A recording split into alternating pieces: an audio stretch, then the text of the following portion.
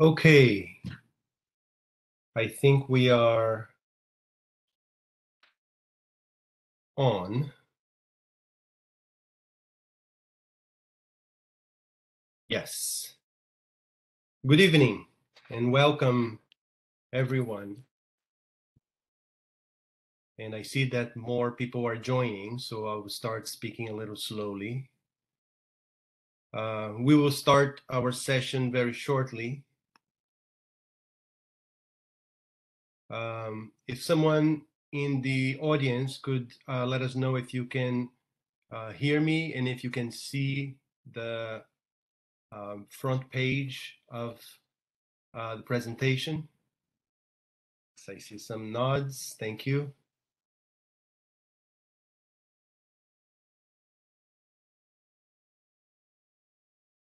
Welcome, everybody. Good evening.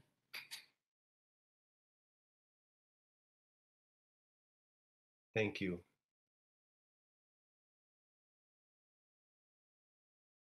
Good evening. Good evening. Welcome.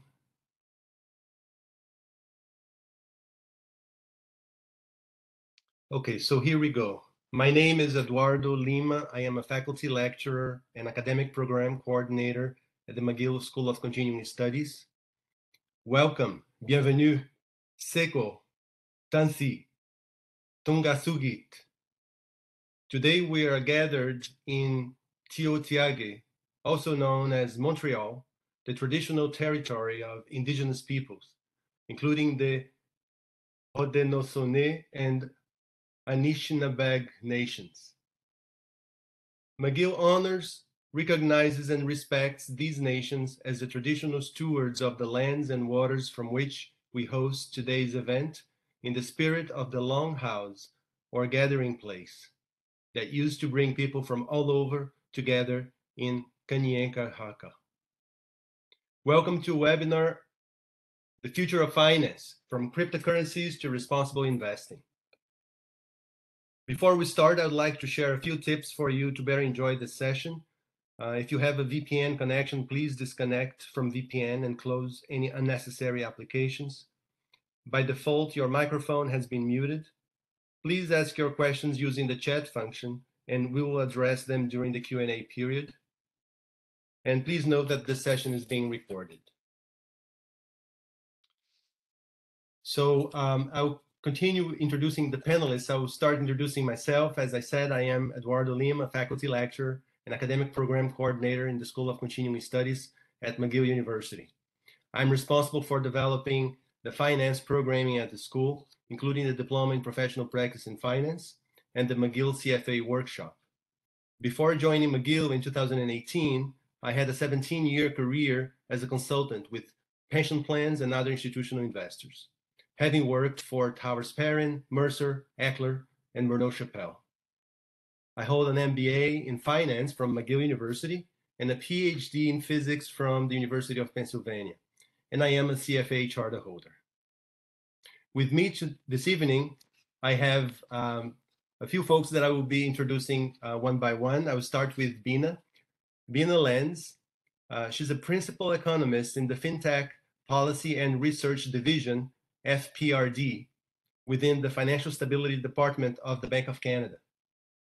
Her areas of focus are cryptocurrencies, central bank digital currencies, CBDCs, and FinTech more broadly, and how these innovations could impact the financial system.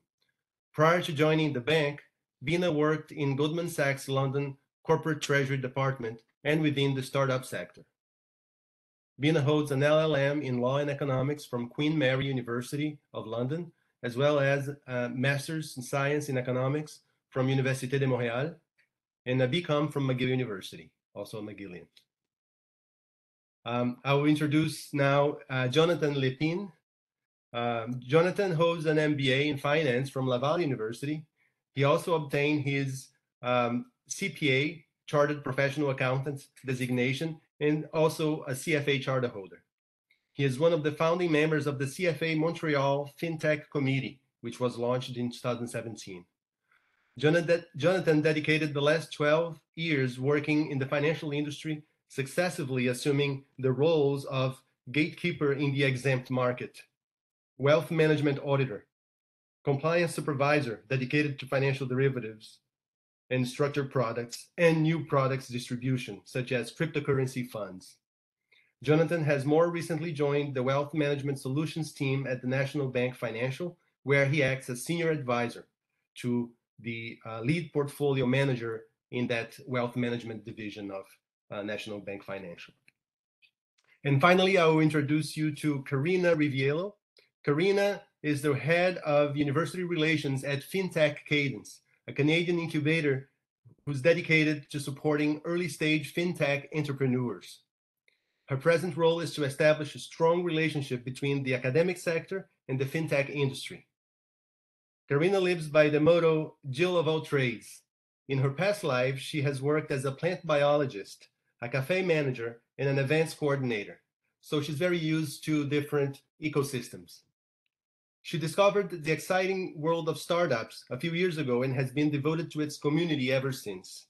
Before joining FinTech Cadence, Karina has worked at Notman House, one of Montreal's famous tech hubs, where she has supported its community of entrepreneurs from all tech sectors. So join me in welcoming this very impressive panel. And right now, I guess I'll put this in presentation mode.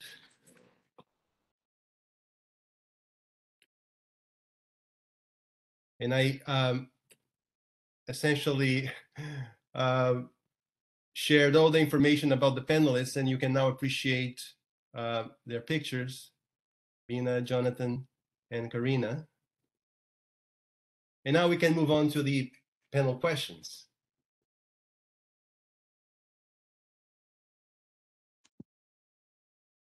So we can take a quick look at all the questions, and I'll just start by saying a few remarks about the topics of today's discussion. We have a very ambitious task, which is to discuss the future of finance, such a broad sector of economic activity, if you will. And it includes many industries, as you know.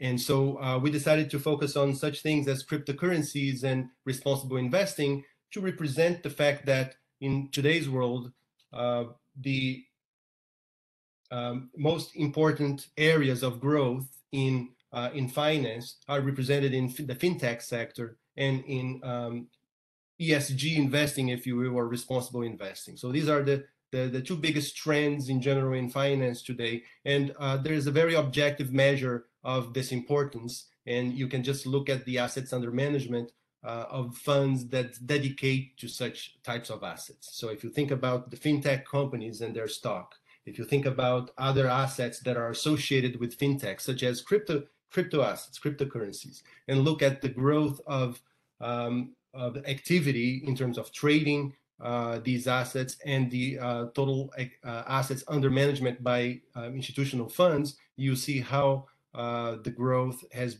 taken place in such a short time, and therefore these are the directions that should be looked at. And that's why we see people are working on this area, and the panelists who are here today have been looking at this for quite some time now, and I can't wait to have them start sharing their views. So without further ado, let's start with the first question. Which fintech sectors have the most potential for growth in the next 5 and next 10 years? And perhaps I will just get started with Bina. Well, hi, Eduardo. Thank you for having me today. Well, before I share my views, I'll just say that these are my personal views only. They do not reflect any views or position of the Bank of Canada. So with that, of course, I don't have a crystal ball, but if I think about what the private sector often does is that they look at services that already exist and they look for opportunities to improve them. And the opportunities can often be found where fees are high, perhaps due to low competition, and processes are slow or cumbersome. And one of those areas in the financial system is payments. So really across the payment spectrum, wholesale, retail, front end, back end, cross-border specifically, it's very expensive. multiple steps, lots of middlemen, and can be very slow.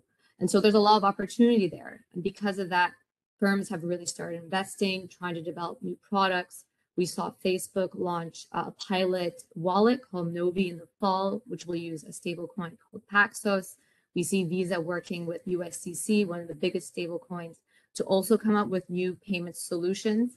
So as those products move from the testing phase to being actually rolled out in the market, with such, I think, big factors, we're going to start to see a lot of adoption and growth in new payment methods.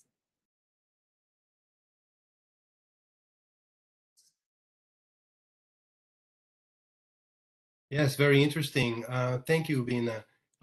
Any other reactions from the other panelists? Jonathan? For myself, I think artificial intelligence and machine learning have a lot of room to grow. There has been a lot of project. There's some endeavor that went further, but for a big organization, sometimes the data is a bit messy, and before getting into a AI project, sometimes you have to do some data cleansing. So to organize your data in order to be able to better manage and achieve better results with your AI project. There's also tokenization beside NFT and crypto arts. I think there's a lot of potential in the financial industry for all the recognition of the ownership of any investment or buildings, or so there's a lot of interesting project that could derive from tokenization, and only to mention a few others: RegTech, InsurTech, all projects that could be very helpful for those industry, and not to mention the blockchain, which could have some major impact in financial institution, the settlement, the exchange of money, just like Bena was referring to. So I'll stop here, but plenty of innovation that could lead to promising new project in the future.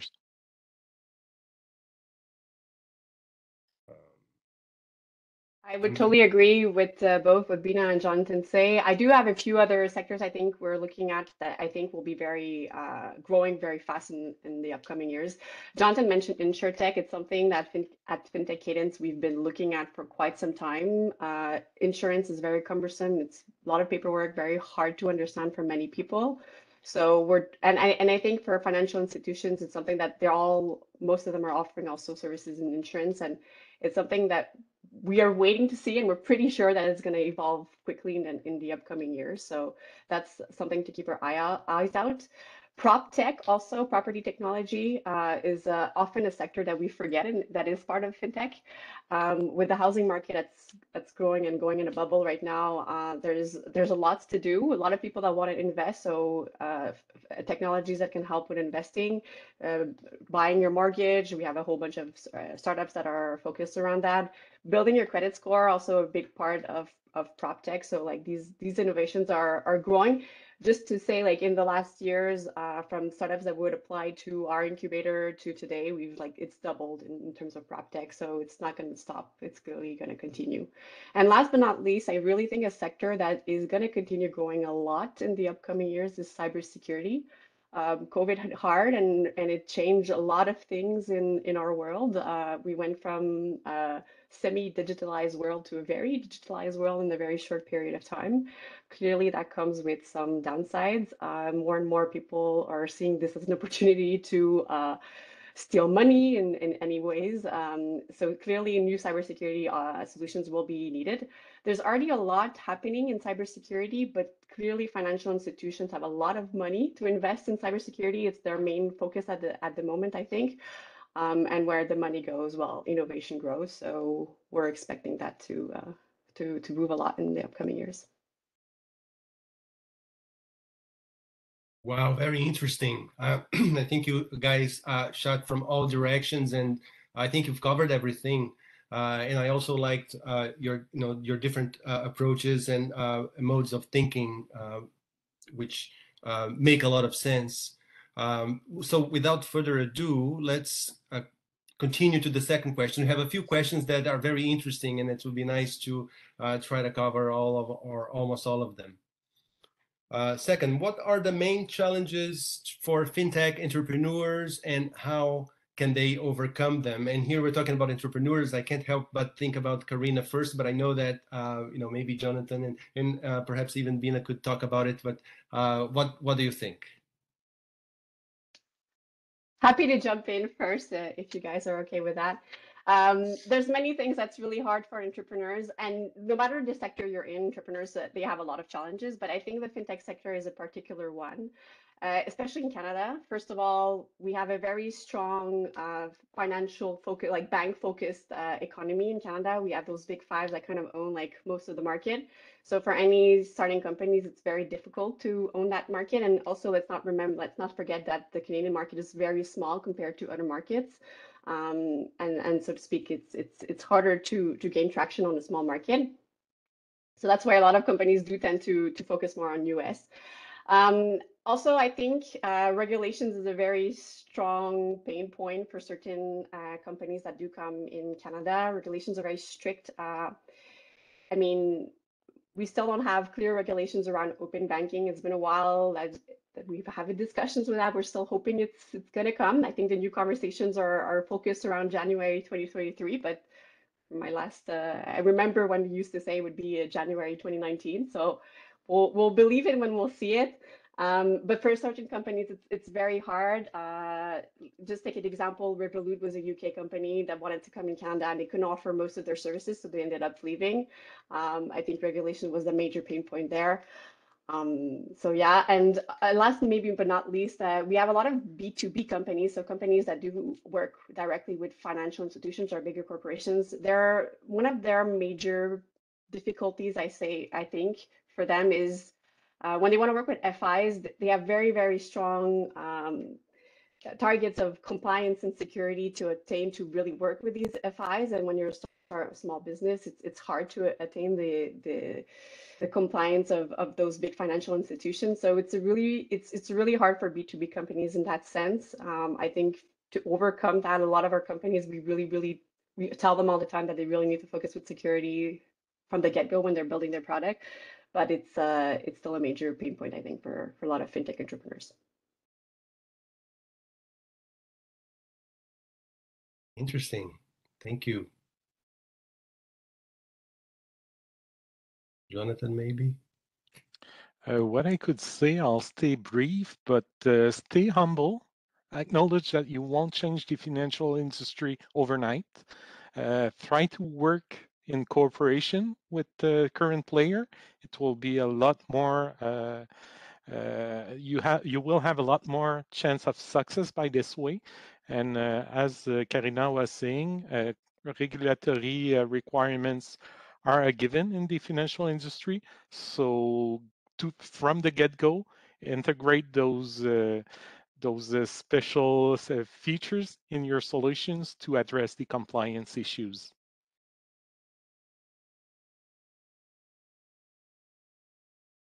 Interesting.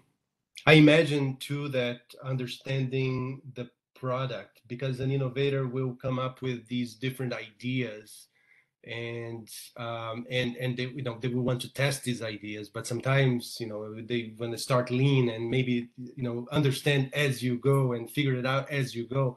But I think an effort towards understanding the product and developing the product may be an interesting challenge as well that poses itself to these entrepreneurs. And also take into consideration to have some solutions that are scalable, because when you get an agreement with a major financial institution, volume can come very quickly.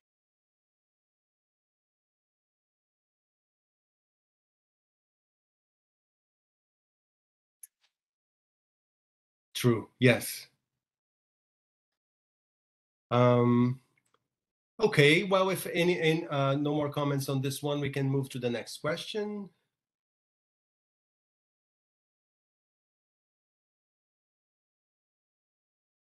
moving a little bit from fintech and towards this other mainstream of attention in the financial world, ESG. So let's just start with an introductory question. Why and how these ESG factors become such a driving force in the world of finance? So who could start talking about this one? I'll let you.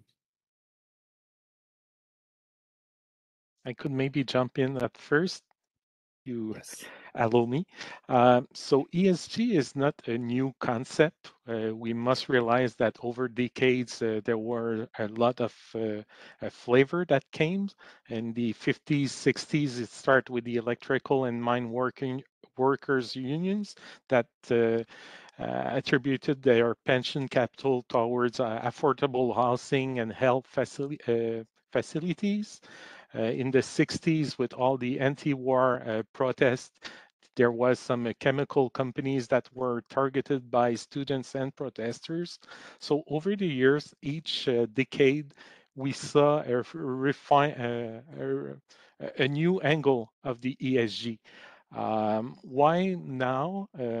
As Larry Flink, the CEO from BlackRock, said in his annual letter to shareholders in 2021, the time is to act is now. The event of COVID, the people to realize that the business community can and should play a role in creating a better world. You cannot deny anymore climate change. The movement is growing bigger and bigger. A lot of major financial institutions now requires their portfolio manager to join the PRI, a United Nations support initiative to support 6 principles in order to better manage your fund. And the whole industry, National Bank Investment is one of them. We now require from every portfolio manager to examine the ESG within their framework of evaluation. And the last quarter, there was some special subset of questions that was sent to every portfolio manager with whom we deal. So the industry is moving and moving fast. As I said at the beginning, it's a ball that started rolling a long time ago, but is getting bigger and bigger, and you cannot ignore it anymore if you want to succeed in the industry.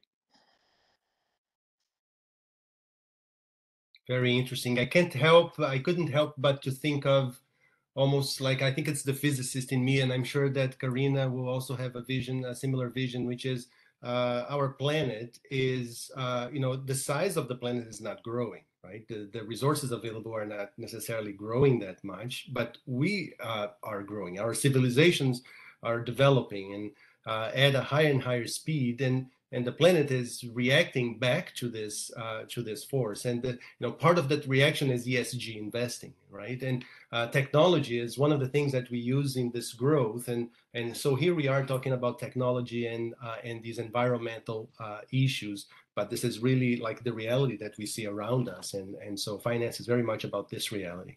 Any other comments on this question? Yeah, I do. I actually I do agree with 100% with what Jonathan and you're saying, Eduardo. I do also think that consumers kind of change. I see it from the other way around, not necessarily from the banking perspective, but like consumer driving the force also of the last years, because we did see a bigger craze in the last years, and I think that COVID accelerated. Yes, I think people realize how environmental issues are very close to us. But I also think that it's an interesting analyze, but a lot of people that are more focused on sociology are seeing this. But with COVID, there was a lot of boomers that retired, and millennials kind of took in the workforce, and now they are the driving force of they are the major workforce at the present moment. They are outnumbering Gen X, always did, but more so than ever. And these are generations that have it really at heart, have been learning about climate crisis for all their life. I'm a millennial, so I can speak to that. Like I was 12 years old in my class, and we would talk about climate crisis. So 20 years now that money is flowing into this generation, I think people are voting with their money more and more, and they're forcing that change onto corporations. So that's why they're more and more including ESG as their driving factors. But I think you've also mentioned that something that's very important is more access to data. We can actually see the impact with data. And because of that, people can actually choose what they're buying and what they're investing in. So data definitely is one of the driving forces of ESG in the recent years. And maybe I can add a last point on that. There is more and more women who are also investing more than ever. And it's also, there is proof that women tend to invest more in social and environmental issues, which also comes to say that we need more diversity in finance in general. Absolutely. I'll stop to that. Also, we must salute the effort of a few organizations like the CFA Institute, who rendered more research available towards ESG, the way of disclosing information for organization. You cannot improve what you don't measure. So they are part of this big wheel that is turning and hopefully will change the way we manage investment in the futures. It's true, and there is a need for more and more knowledge and education on obviously ESG concepts, and that's what we're that's why we are here today too, is to bring out these issues. And it's really a good point to recognize that CFA Institute is one of the institutions that are pushing forward very strongly in this direction, just as a reaction to the needs in the market. Very good. Pushing it back towards fintech again, and I promise that I will have some questions directly to Bina too. But let's first look, still looking at responsible investing in ESG. How is technology impacting that? So, besides, I think and I think maybe I'm already, removing a punchline, but I know that there is a lot of movement in terms of investments, right? Selecting investments and using data. So big data will be an important issue. So maybe the most immediate that comes to mind, but I'll let you guys explore that a little bit, and maybe other applications, and how are we seeing these two mainstreams in finance interacting with each other.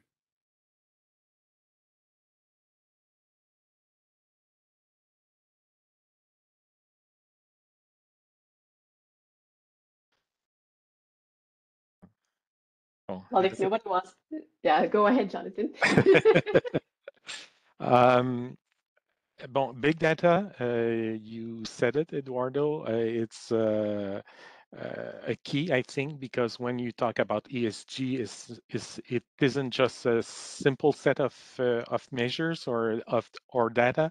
There's plenty of information you can gather into, and it becomes quickly unmanageable for humans. So the help of machine and big data solutions is a key in order to be better able to evaluate the performance of the different companies. And also, maybe I think what has been maybe the major issues for ESG is the lack of common evaluation about company. Is Tesla really a good ESG company or not? Is an electrical car a good solution? In Quebec, maybe. Elsewhere, maybe not so much. So I think there is so many factors to take into consideration, technology will be an enabler that will help us figure all those issues. Yeah, I totally agree with what Jonathan is saying. Big data AI has facilitated data collection, but also the pooling of data and those trends that we can actually calculate real risk assessments. I can't, I'm not a tech expert, albeit my role at FinTech Cadence. But we do have a few interesting companies that are actually working in ESG, and it kind of illustrates how technology can kind of change and really impact responsible investing. we always like to take a Quantix as an example because it's one of our portfolio companies, and they're a really cool Montreal company. But for example, they use data and they use all sorts of data from scientific models and satellite data and even social media news and that they find. And then from there, they can evaluate risks and costs for real estates for any investors, from small size investors to big size investors. So for example, you're an investor, you want to buy a hotel in an area that you know that can be flooded. Well, because of climate change issues, we're having more and more floods in that area. They can calculate the risk of those floods. How much will it cost? How will your insurance cost as you have more and more floods? So these are the kinds of risk that they can calculate for these specific real estate investors. So yeah, these more and more tools exist. But as Jonathan mentioned, one of the major, I think, critiques of ESG calculations is always like, how do we calculate our data? There is no like common ground on what are the specific criterias? And I think that's one of the, major issues. Yes, but I do like the idea of measuring risk, because ultimately that has, that can have a measurable and a definable impact on the value, on the price of the assets, right? So ultimately, you are buying a stock of a company and you want to for the company to be ESG compliant, and so as the measurement system gets refined, you are essentially better pricing these assets. Very good. Let me move on to a question, and I will ask Bina to address this one. Which technology or fintech capability will have the greatest impact on the Canadian financial system? Looking from your perspective and the research you've been doing. Yeah, no, the two for me are ones that my fellow panelists have already mentioned. I think open banking and blockchain technology will really have a good impact. I hope so, at least. So if we look first at open banking, and for those who aren't aware, it's a framework and system that provides fintechs and other firms access to banking and transaction data via an API. So the result is that it improves cybersecurity and data privacy by ensuring that only the desired data is shared in a secure manner. But from an innovation perspective, it increases data mobility and access. And this could really lead to a lot of new innovative products and services, as well as increased competition. So there's a lot of potential here. It's already underway in other jurisdictions. As Karina mentioned, it's starting to come underway in Canada. Department of Finance has acknowledged that this is important, has named a lead last month. And so hopefully, as that gets rolled out and goes live in the next few years, we'll really start to see a lot of new companies, a lot of new services as those barriers to entry are reduced. And then if I turn quickly to blockchain technology, blockchain at the end of the day creates really highly accessible foundational infrastructure on which financial and payment services can be really quickly and cheaply built relative to legacy systems. And so what this does, again, it reduces barriers to entry for firms, and it also allows for services to be developed for niche market segments that perhaps previously were not profitable. So I think both these innovative capabilities, frameworks, have a potential to make the financial system much more dynamic, and where firms and individuals will really have greater choice of products and services that really meet their specific needs. So I'll stop there. Thank you.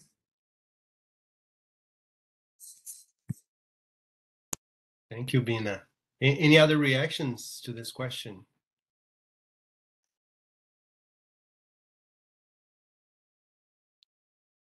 I 100% agree with all that Bina said. I think these are two areas of technology that clearly have impacted already a lot, fintech, open banking more in other countries, of course, than in Canada. But clearly we'll see a lot of technologies, a lot of new innovations coming from those tech. AI, we've mentioned it also, we often forget, but it's like such a big technology and it's so transversal to all fields. Has brought so many new techs. For example, a lot of the ESG companies are AI focused, right? So definitely. And I will adventure by saying this because I have read it time and time again, though I cannot say for sure, but there's a lot of finance study, like research being done on quantum computing. And a lot of experts are saying out there that it's going to be the future of finance. I cannot name any fintech startups in Canada, at least, that do use quantum computing, but seems like it's going to be the tech of the future. Interesting. I like the word, how the word quantum gets into a lot of things that, may have ultimately some relationship with quantum physics and those things, but they are somehow also in the back of my mind for other reasons. But open banking is an interesting topic because, like Bina said a couple of times, it's where there is, I guess, the most need, or one of the directions where there is most need, because there are inefficiencies in the current system, and how to overcome these inefficiencies will be kind of the question to be answered by the fintech system or the entrepreneurs. Now, what would be the hurdle there? Is that understanding how the payments work? Is that a complicated thing? It's not really taught in, there's no such course as, Introduction to Payment Systems, at least in, university programs. But this should be certainly something that fintech folks should be looking at. What I could comment maybe on that is not the complexity is not the issue. I think the credibility can be the issue, and that's why earlier I was mentioning that fintech entrepreneur should cooperate with bigger player who already have this credibility and could be helpful in the development of their own venture. I see. Interesting. Yeah, I'd add something to that. It's very, like, from my own personal experience as well. When we look at entrepreneurs from other fields that are not finance, a lot of them sometimes don't have a lot of background knowledge of this specific field. But one thing is sure is in fintech, you do need to understand well the sector if you're gonna launch a company in the sector, because there's so much regulatory roadblocks on your way. There's so much details to know, and you're working with very important data, well, financial data. So they need a specific background if they're gonna start a business in fintech. Interesting. Which brings us to, this is great, leading to question 6. What skills and expertise are needed to succeed in your respective fields of fintech? And you guys are, occupying different positions in the landscape. But you feel free to also answer this from the perspective of other stakeholders that you interact with. This is a pretty open question anyway, that for the benefit of the audience. Let's just start.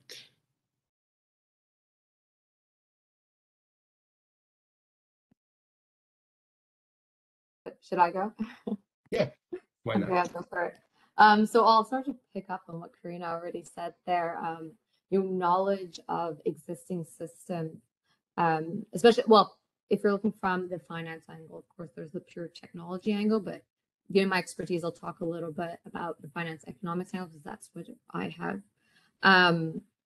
Law fintech is about improving existing systems, so you need to know how those systems exist, whether financial, clearing, payments, settlement systems, even understanding well the start to finish process of an IPO.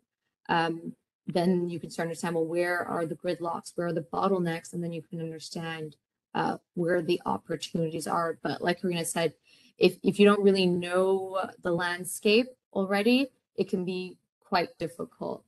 Of course, it's also important to understand, have a little, at least a working knowledge understanding of the new technologies. For instance, blockchain. You understand its strength, its weaknesses, what are the really good use cases as well, what are not good use cases. So you can see through the hype. There's always a lot of hype. Blockchain can't solve everything, but can solve some things very well. And so it's understanding what are the good use cases there.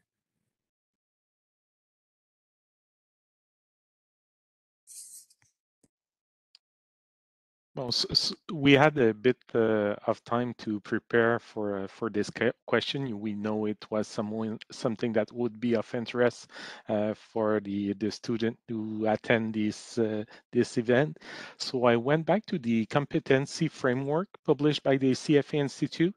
It's a framework that is given for different role. So I look into the equity analysis and portfolio management role, and I compare that with what I live at National Bank in the wealth management division, and I think it's pretty close to what we could expect from new candidates. So financial analysis, financial modeling, data analysis and visualization are key competency to develop.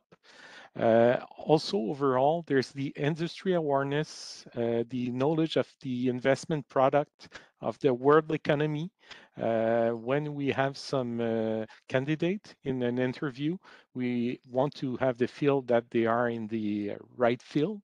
It's something that interests them, and it should comes to you naturally to be well informed about the industry in which you want to work in the futures.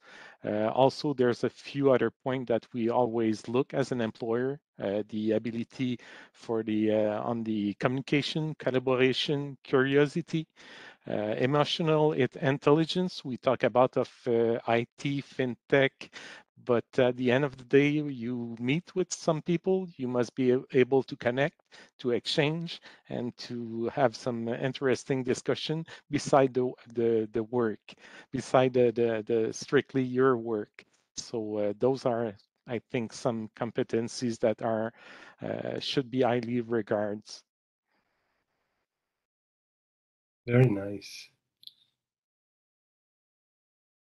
Well, to work at FinTech Cadence, you definitely don't need a finance background. As an ex-biologist, I didn't learn lots about FinTech in my past life. But yeah, we joke around a lot with that because we are a FinTech incubator. So at the end of the day, we're looking mostly for individuals who are curious about the sector and want to learn more about it. It's a new sector. There's a lot to cover when you're in FinTech.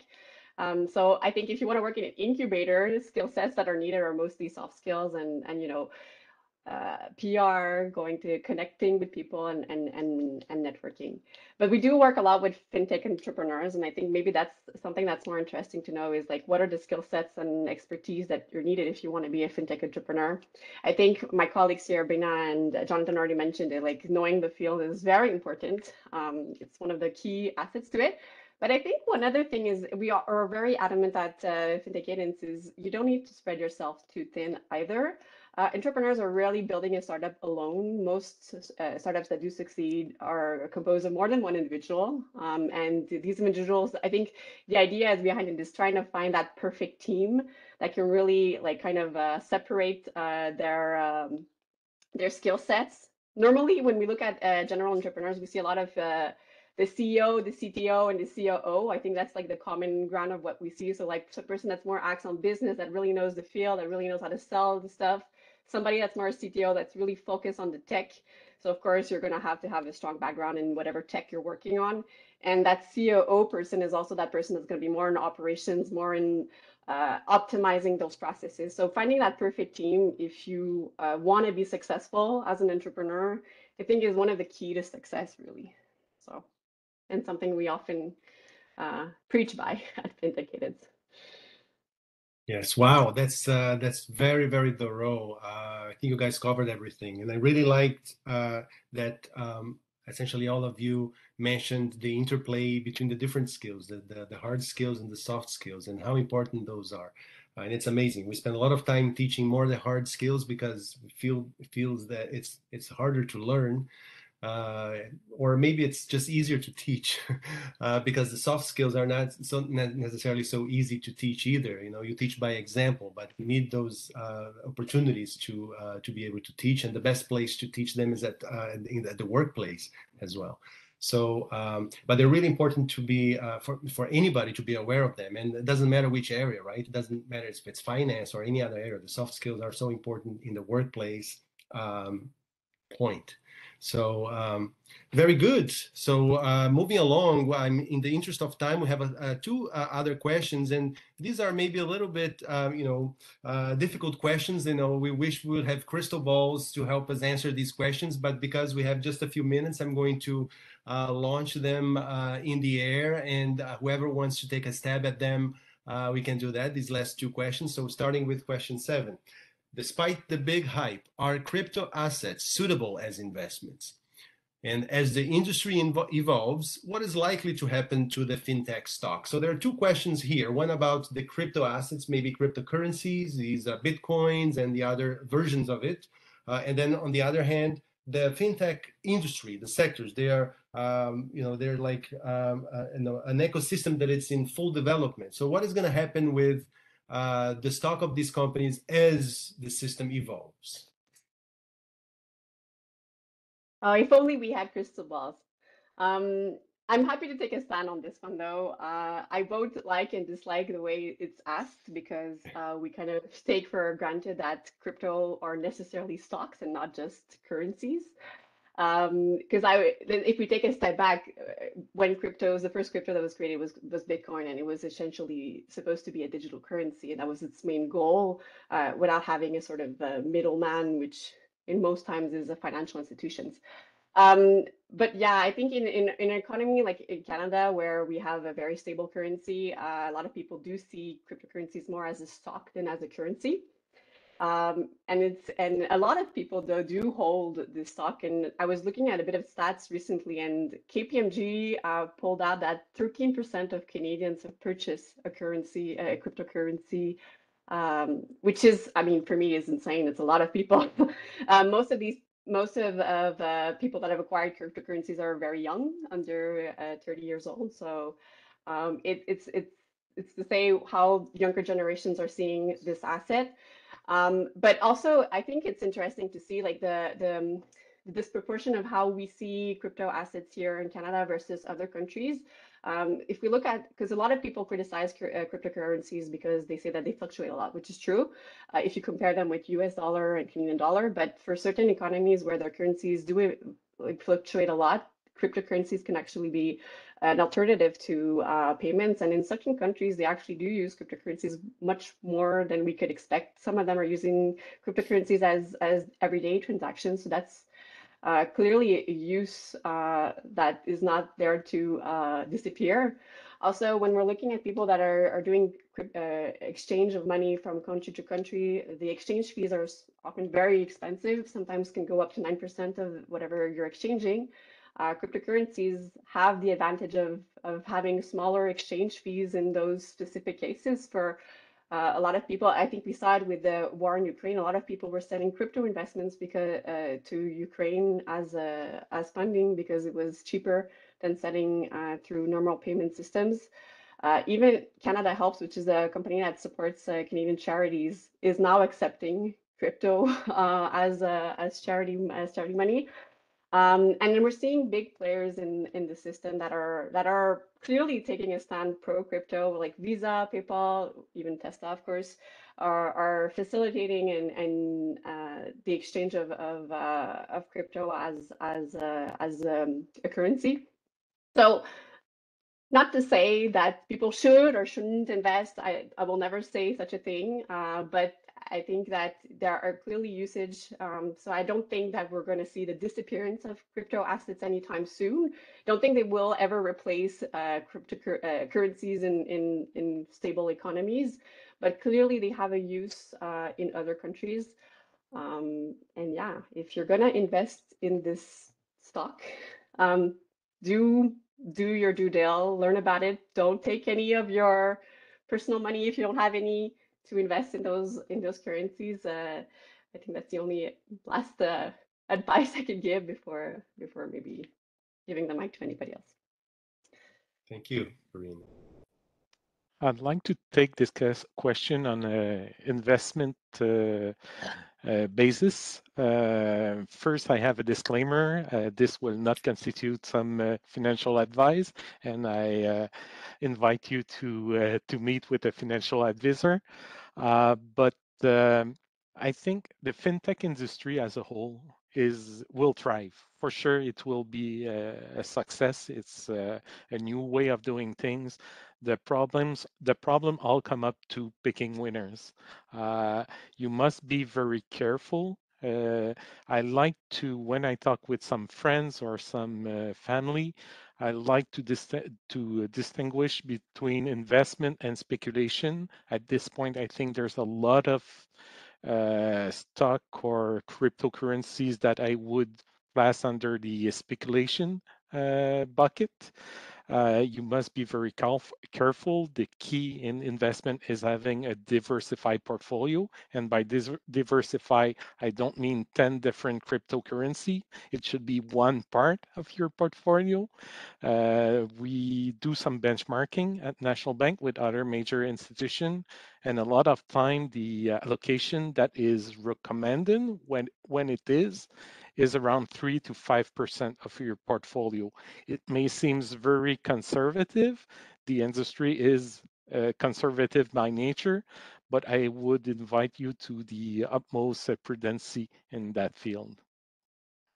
Absolutely. So I'm glad to hear that, because that's really how I think as well. And I think it's really weird that if you don't understand whose liability this is when you buy an asset, because an asset is for someone is always going to be a liability for someone else. Even currency, it's liability for the central bank. So you have to understand how this works in order to invest in these things. Yeah, and you must keep in mind also that the regulator can come up and close the whole industry, for example, for cryptocurrency overnight. So careful. Well, speaking of which, this leads us to the last question is once a complete regulatory framework is in place in most developed economies, what might happen with these markets and what we're talking about? So I think you already said something that could happen, which is maybe a cataclysmatic type of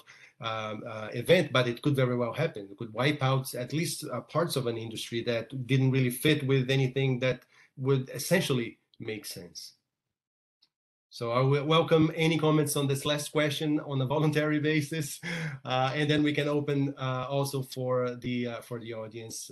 If anybody in the audience would like to ask a question, please use the chat function while we talk about this last one. So what do you guys think? Will it disappear? What else will appear? It's hard to know. It's so hard to know. We don't have a crystal ball. Like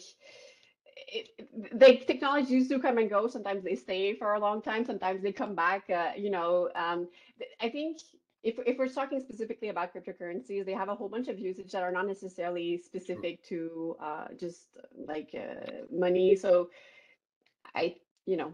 like tokenization will become a thing. So maybe they'll be used in other types. Maybe they'll be used as currency in the metaverse. Like who knows? Like there's so much happening. Yeah, I wouldn't take a stand on this one. Well, we can leave this as just food for thought for the audience too, because I think we should consider these questions, even if we can answer them, just so that we are more careful, as you all said, what we do with our investments, our money, and with our clients' investments as well. So with that, I will open the floor for questions. And I haven't seen any in the chat yet. I could be wrong. I'm not sure if I'm looking at the right spot. While I don't receive any questions, I just wanted to have a few reminders. If you have registered for this workshop, you will be receiving an email with the link to the recording, and we will also include a link for you to participate in a survey that McGill University is conducting.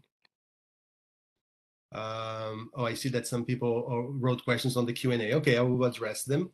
So we will receive an email with the link to the survey, and please participate in the survey. We are collecting information from people who are interested in fintech, or maybe working in the fintech industry, or have an interest in working in the fintech industry, to have an assessment of the needs for an education program in fintech in our community, so that McGill University can develop a program appropriately to these needs. So that's one of the things that I'd like to mention here to the audience, that look out for this link for the survey, and please participate in the survey. Also, in about a week time, in exactly a week's time, we are going to have an information session on our main finance programming at the School of Continuing Studies at McGill, the Diploma in Professional Practice in Finance, which is an affiliated program with the CFA Institute. So there's an information session coming up at 6 p.m. next Wednesday.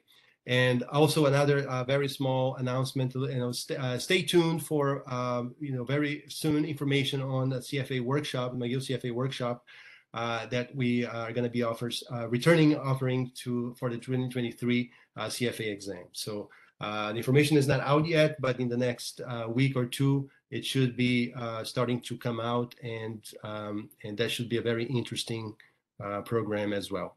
So let me see if I can go in I'll stop sharing here so I can get a little bit more control of what's going on. And I need to look at the Q&A session, if anybody can help me. I know that Paola from the team is here too, and perhaps she can help with those questions. Yeah, I'm trying to look for the Q&A too, Eduardo.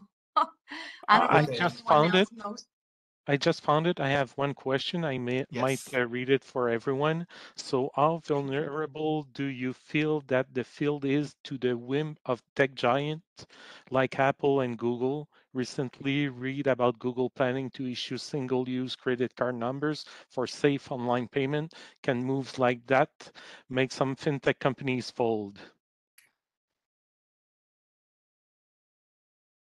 That's a very interesting question, because I think even on the cryptocurrencies, Facebook is one that has been in this space for a long time, trying to come up with these solutions where the fear is that ultimately, what's going to happen if they just dominate the whole world, with the currency is now a Facebook currency. It's kind of very weird. So what do you guys think about that? Yeah, I like to maybe jump in on that. It's something that I think we've noticed a lot when we look at fintech in general. I think at FinTech we do see that there are some like big trends of who is leading the market, and one of the, I wouldn't say like scaries, but like one of the things that we're seeing, and it is true, is we call them the tech fins. So like the big tech companies that are bringing in financial solutions. They're very scary to the market, meaning they already have a big base of customers that are sometimes see them as godly companies, and they have access to much more tech, and so like they can easily take the space of small tech players. Now, I want to go up to there, but I do think that even for financial institutions, these tech fins can be scary. So yeah, I'll stop to that. I'll just say that. Yeah. Earlier, I was referring to the fact that the main issues was not the tech complexity, but the credibility. When you talk about Apple, Google, they have the credibility from the general public. So I guess financial institution and all other fintech organization might be a lot more worried about those mega player, to enter the field than any other one. So I think they might, if they decide to get into the financial industry, be some major player, but it all comes up to the fact, do they want to meet with all those compliance and regulatory requirements? I think some do because of all the data that's behind the financial data.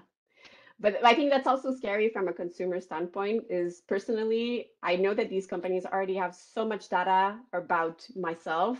Google knows all the things I Google. Apple, my computer's an Apple. So a lot of information goes through that. If these giants also had information about my financial transactions, that makes a lot of information they have on each people. And, can we really trust corporations? Are there can we really trust them? It's always that scary aspect to it.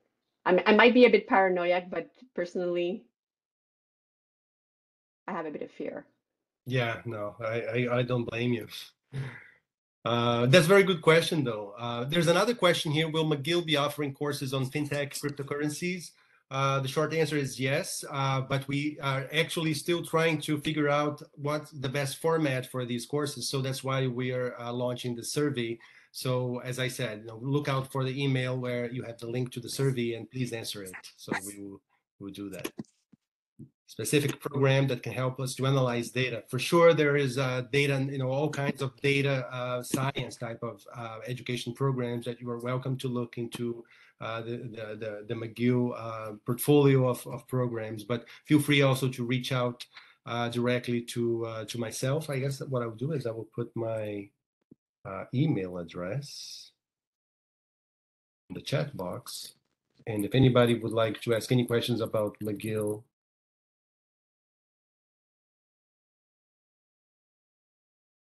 Elisa is also answering some questions. Elisa is the director and coordinator for the technology programs. And Paula also sharing links here. So I'm very well assisted. Thank you. Yes. I realize we are just a couple of minutes past 7 o'clock. We didn't have a lot of questions from the audience, but I think we had pretty good questions that we kind of created from the start. And I think this was a very interesting and certainly lively discussion. I'd like to once again thank the panelists, Bina, Jonathan, Karina, for your participation, for your time. It's very generous of yours, and I really appreciate your engagement with any education efforts that we are trying to establish here. So once again, thank you very much for your participation, your time. I'd like to thank the audience for their attention and participation as well, and their presence, and for the administration and technical people at McGill for making this possible as well. Have a great night, everybody, and thanks once again. Thank you. Have a nice evening. Yes, we'll be finishing.